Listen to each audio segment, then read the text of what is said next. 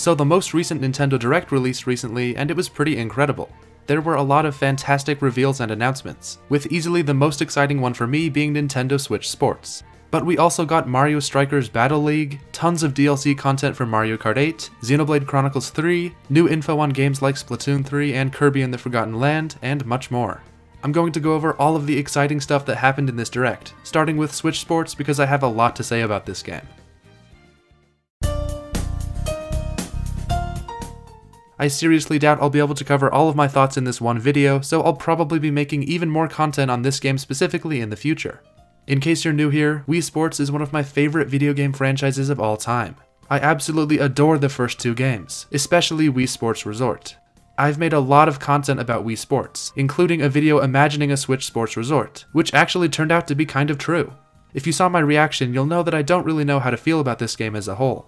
On one hand, it's basically a brand new Wii Sports game on Switch, which is like a dream come true for me. But on the other hand, there are some things that I feel pretty mixed on, mainly the lack of Woohoo Island and the total amount of sports. There's a lot to take in here, and I'm already seeing a huge array of strong opinions online. Right off the bat, the first thing you'll notice is that you don't play as your Mii like you usually would in a Wii Sports game. Instead, they have these new redesigned avatars you play as. But later on in the gameplay segment, they showed off that you can also play as your Mii, which I'm really glad is included.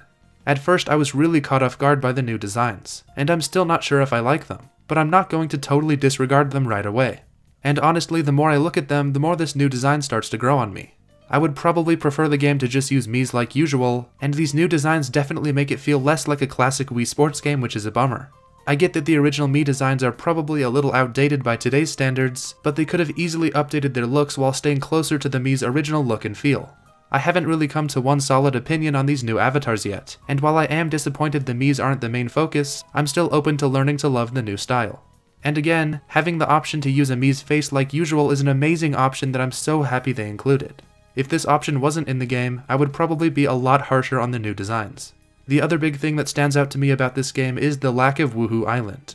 This one frustrates me a lot more, because Woohoo Island would literally be the perfect location for this game and would only make even more people interested in this game as a whole. I honestly don't understand why Woohoo Island isn't here, and it brings my overall excitement down a lot. I guess I'll just have to accept that we're never going to get the open world version of Woohoo Island from my dreams. Spoko Square looks pretty fun, but from what I can tell it's basically just a glorified menu screen.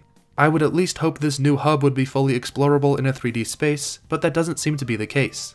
Not including Woohoo Island isn't a total deal breaker for me, but it is pretty disappointing. In total, the game is going to launch with only 6 sports, which is a big downgrade from Wii Sports Resort's 12. I'm really glad to see new sports being added to the series like soccer, but not having golf at launch is really strange. They did announce they would be adding in golf at a later date, and hopefully they continue to update the game with new sports. I don't super love Nintendo's current strategy of releasing content for games after they've already come out, but it is what it is, I guess. I'm also a little concerned about the motion controls and online play, as the Switch doesn't have a great track record with either of those two things. It kind of sounds like I already dislike this game without even playing it, but I promise you that's not true. I'm still beyond excited for this game, and I hope you guys are too. And even if you aren't, that's okay, but you have to admit this is at least a step in the right direction compared to the horrifically bad Wii Sports Club on Wii U.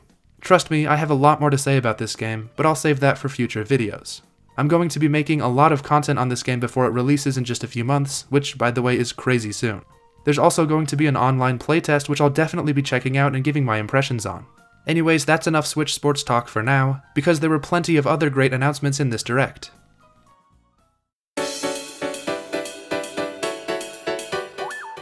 So probably the next most exciting thing in this Direct was the huge amount of DLC for Mario Kart 8. I absolutely love Mario Kart, and although this isn't as exciting as a Mario Kart 9 would be, we're getting a whopping 48 new remastered courses from past games, which is basically a new game's worth of content. Seeing Coconut Mall in full HD in the Mario Kart 8 engine is just amazing, and I can't wait to see the total amount of courses once this booster pass is completed.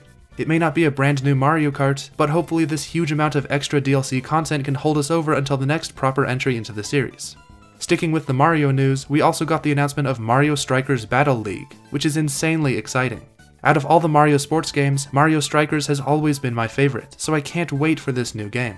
I was slightly underwhelmed by Mario Tennis Aces and Mario Golf Super Rush, but this game looks like it has a lot more personality and charm, and I'm guessing it's developed by Next Level Games, who are super talented people. This will probably end up being my favorite Mario sports game on Switch.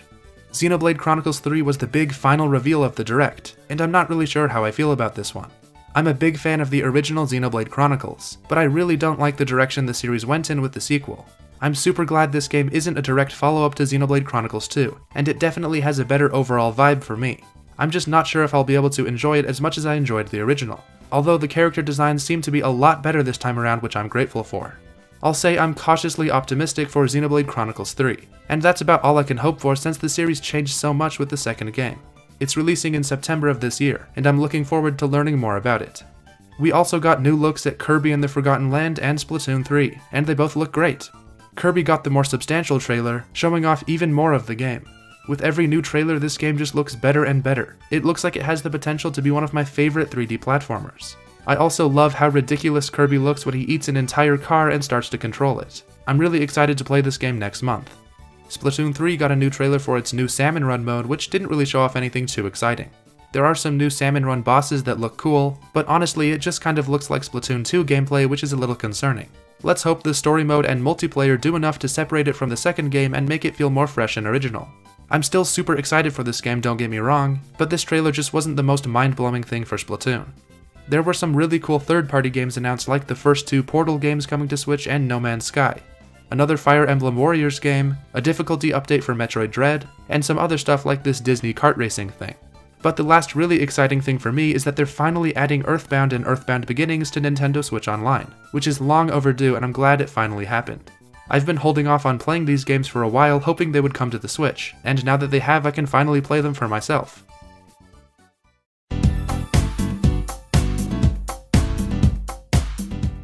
And that's everything that interested me in the February 2022 Direct. Obviously, the most exciting reveal for me was Nintendo Switch Sports, and I still have a lot more to say about that game in particular.